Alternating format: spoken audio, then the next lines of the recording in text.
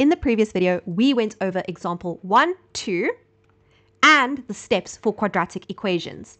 Now remember, we know an equation is a quadratic equation when you see an x squared, like in these, or when you distribute or multiply and it gives me an x squared, like in these two over here. We went over the steps when you know that an equation is a quadratic equation. Let's apply these to the next few questions. Okay, example 3. Remember, example 1 and 2 are done in the previous video, worth watching if you haven't seen it.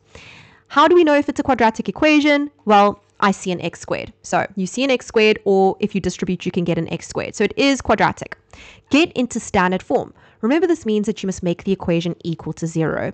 So 2x squared, the opposite of plus 4x, adding 4x is subtracting 4x. If you subtract 4x on both sides, so you subtract it on this side over here, you can see it there now. If you subtract it on this side over here, it's going to give you 0. So you've now made the equation equal to 0.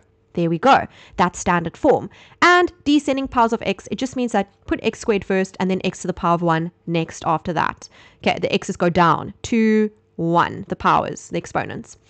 Done. Factorize. Very, very, very, very important.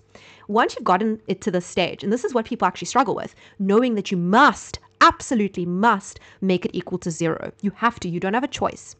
Once you get it to this stage, then if you know how to factorize, the rest is easy. So take a look at my expression over here. I need to factorize. Try highest common factor first. It's the most important type of factorizing. So 2 terms there and there. What can I take out? I can take out a 2x. If you need further help with factorizing, I have a whole playlist linked down below. If I take out a 2x, divide the first term by 2x, you're left with x. Divide the second term by 2x, you're left with negative 2. Remember, you can always distribute this back in to check if you get this. If you do, you factorized it correctly. So I've factorized mine correctly. Then, once you've done this, so once you've factorized it, so done with step 3, make each bracket or each piece equal to 0. Now, what do I mean by each bracket or each piece? This is a bracket x minus 2. And this here, it's not in a bracket, so I'm just calling it a piece. So we're going to take this piece, 2x, we're going to make that equal to 0. So it's going to be 2x is equal to 0. Or, we do the or method, put the or in between. We take this x minus 2 and we make that equal to 0. Like that. Then we solve each equation. So inverse operation of times 2 is divide by 2. 0 divided by 2 is 0.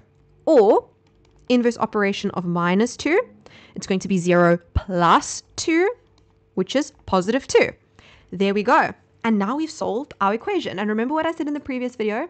The or doesn't mean that you can choose between these options. You have to have both of them. It means that both of these solutions are acceptable solutions for this particular equation. Now, what a lot of students do incorrectly when they see this in their exam is they think that it is okay to divide both sides of the equation by 2, okay? So then you're left with x squared equals 2x, and then divide both of the sides by x. Then you're left with x is equal to 2. Do you see that if you do this horrible shortcut method, it's very, very wrong, it's very, very incorrect. What you're doing is you're only getting one of the solutions. By dividing both sides of the equation by x, you are basically chucking away one of your solutions. So I need you to think about it as you are taking your marks, not just the incorrect solution. You get marks for both solutions. You're taking your marks and you're going, whoop, you're throwing it away. We cannot do bad maths like this. It's bad maths, terrible maths. You will lose most of your marks if you do this. So that's why the first step is so important. If you recognize that it is a quadratic equation by looking for the x squared, your first step is making it equal to 0. You have to do this. Now, with example 4, I know that I keep saying quadratic equation is if you see x squared. And if you look at this, you might think, I don't see an x squared. Therefore, this is not quadratic.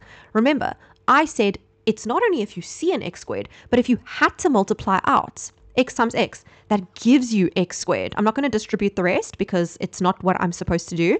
But if you had to distribute, it would give you an x squared, which means that this is indeed a quadratic equation. And remember, your second step for a quadratic equation is get into standard form. Make it equal to 0. It's already equal to 0. and then we're going to factorize. It has already been factorized. There's no need to factorize. There's one term on this side, which means that it has essentially already been factorized. So this, if you see this question in your exam, you must actually say, yes, this is so easy, because all that I need to do now is I need to take each piece or each bracket and make it equal to 0. So you're going to go x minus 3 equals 0, do the OR method, or x plus 2 equals 0. So opposite of minus 3, plus 3, opposite of plus 2, minus 2. That's it. That's as easy as it gets. So basically in this example, which they do ask in exams, they've already done step 1 to 3 for you. All you need to do is step 4 and 5. That's it. Now, what I see a lot of students doing, which is wrong, is they think that when they get this in the exam, they must distribute or do the FOIL method or binomial times binomial method and get this. But now if you do that, what are you going to do now? Do you see what the issue is? When you get to this stage, now you see that there's an x squared and you say, oh, cool. It's an x squared. It's in standard form. So now I must factorize. And if you factorize, you're just going to get right back to where you started. So don't do that. Okay, last example. Remember what I said from the third example. Very, very important. As soon as you see x squared, you need to get it into standard form. So 3x squared, opposite of plus 48, is negative minusing 48. You've got it into standard form. It is now equal to 0. Then we need to factorize. Highest common factor is the one that we must always try first. Can I take something out of these terms? Yes, I can take out a 3. You're left with x squared minus 16 equals 0. Very important. If you had to multiply this back in, it gets you here. If you are awake and if you are good at your factorizing, you will say, ma'am, you're not done factorizing. You can do dots over here.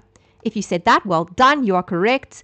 I've got 2 terms, minus in between, square number, and even exponent. So it's going to be x plus 4, x minus 4. Remember, I have factorizing help in the description if you need it. Now, what you do is you look, you see, have I factorized fully? Yes, I've only got 1 term here, and I can't factorize more than that, so I'm done.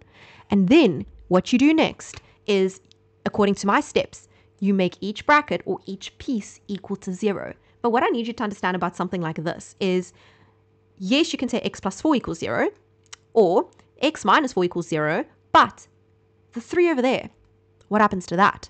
You can't say 3 is equal to 0 because it's not. That's ridiculous. That's not true. So what you can do is you can get rid of the 3 first. It's being multiplied by 3 over here. So we can divide by 3 on this side, divide by 3 on this side. If you divide by 3 here, the 3's are going to go away. You're going to get that. And if you divide 0 divided by 3, try it on your calculator if you don't believe me, you get 0. Then you do the OR method. X plus 4 equals 0, or x minus 4 equals 0. X is equal to negative 4, or x is equal to positive 4. And then we've solved our quadratic equation correctly. I really, really hope that this has been helpful. Please remember to check out the link in the description box below for more maths resources on my website, more on my channel for equations, and I'll see you in another video very soon. Bye, everyone.